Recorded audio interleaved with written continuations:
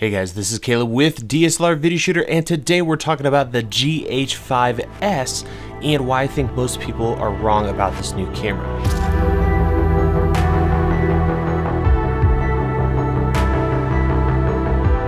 So here's the deal, the GH5s has obviously been announced. I have pre-ordered it and will be testing it against the GH5 and reviewing it and using it here in the studio. But there's a lot of initial thoughts going around, other YouTubers, other news sites and whatnot, talking about the camera, and for the most part I'm seeing some themes that I don't think really line up with what the camera is and who it's really designed for. So we're all familiar with the GH5. It's been out for a while. I actually just posted a review of it finally, and it's a great camera. We love it a lot. It's got some really good things going for it. One of the biggest things and the greatest things about this camera is the stabilization. As you guys know, the GH5s does not have this stabilization, and that has a lot of people bent out of shape. And what I'm seeing on YouTube, all over the web, is a lot of people saying, is it worth upgrading from the GH5 to the GH5s? And I want to kind of help everybody get a better picture about what the GH5s is going to be all about. So the GH5 is a great all-around camera. It does really great video and it has some awesome features.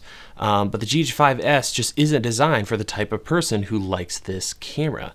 So it is not designed for vloggers, YouTubers, and people who are going to be shooting like this. A lot of handheld, a lot of run and gun.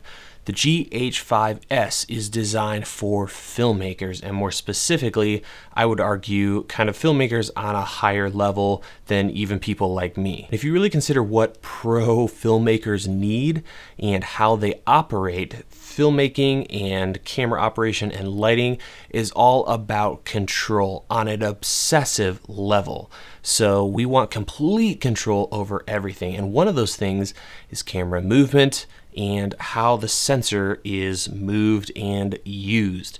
And one of the reasons why I think Panasonic, and actually they've mentioned it, and I can put a link in the description to a video where Matt Fraser, I believe, from Panasonic talks about this. Filmmakers want to control how the sensor is moving in a very specific way. And this camera, the GH5, really doesn't fit that bill. Yes, the stabilization is amazing, but if you think about it, the sensor is kind of floating around in the camera, even with all the stabilization turned off. And that's just the way current in-body stabilization works. It's in a magnetic field, and it can still get a little funky. So that's why most cinema cameras don't really have built-in image stabilization, because we want that sensor locked down, and then we want to control stabilization with specific gimbals, jibs, you know, all that kind of stuff. So that is one good thing about not having image stabilization. As filmmakers, we can control that, and we don't have that floating sensor. But there is another reason, and that's the multi-aspect ratio and actually a larger sensor. To help us understand the differences between these two sensors, I've got this little setup here that we're going to dive into. So huge difference between these two cameras is the actual sensor size.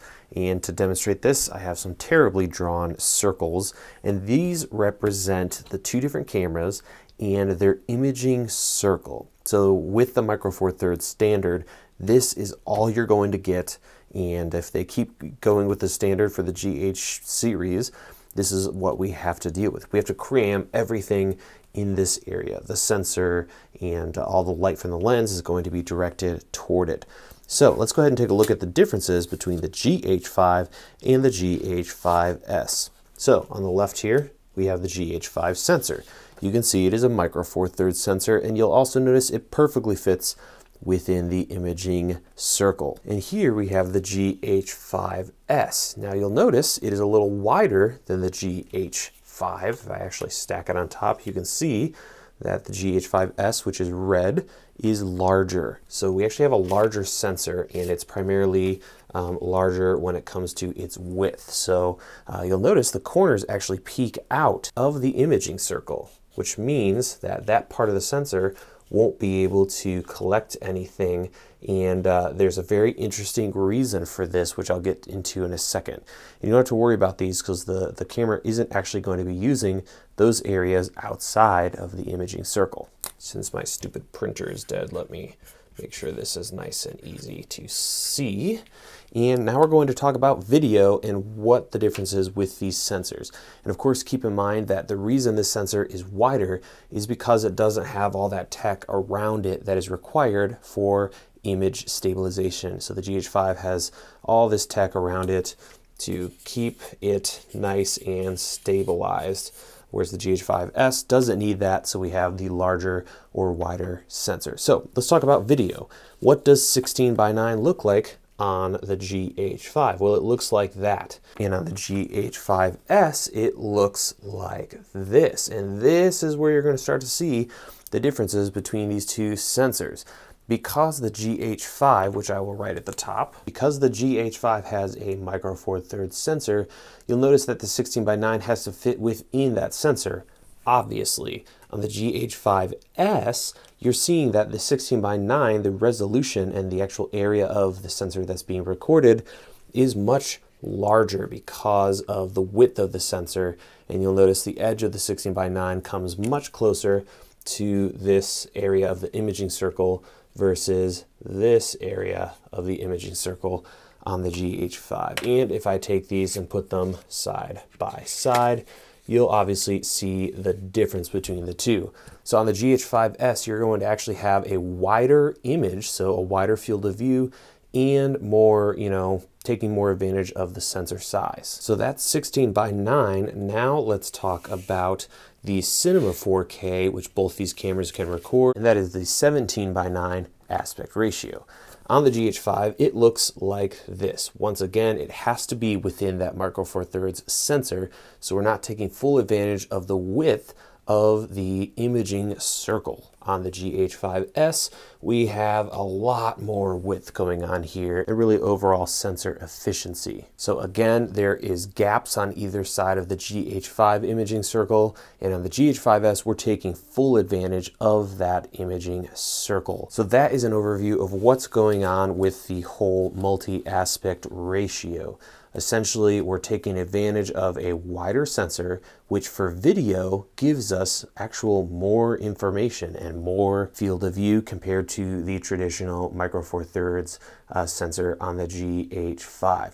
And that is another plus to having this camera and not having image in-body stabilization. We have more space because we're getting rid of all the tech that is required to keep the sensor stabilized, and we're able to take that space and have a larger or wider sensor on the GH5s.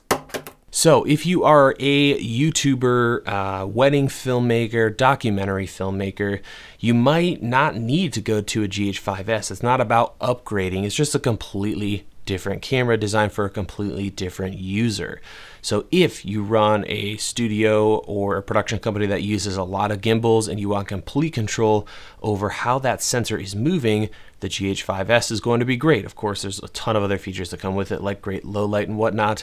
But if you're a YouTuber, or you're just going to be running and gunning, as they say, or holding the camera a lot, running weddings, I would imagine, the GH5 is just going to be just fine. It's a great, great camera, and I just think we've kind of gotten a little mixed up with these two cameras. They're designed for completely different people, and they have kind of completely different pros and cons. So that's really going to do it for this video. Let me know what your thoughts are. Check the description for those links to those other videos and resources that I talked about. Stay tuned for GH5s content here on the channel. I'll be adding a new section to my GH5 guide with all the information I'll be figuring out there. And let me know what you think of this lighting. Really interesting light, and we'll be talking about that here in the future. So thank you so much for watching, and I will see you in the next video.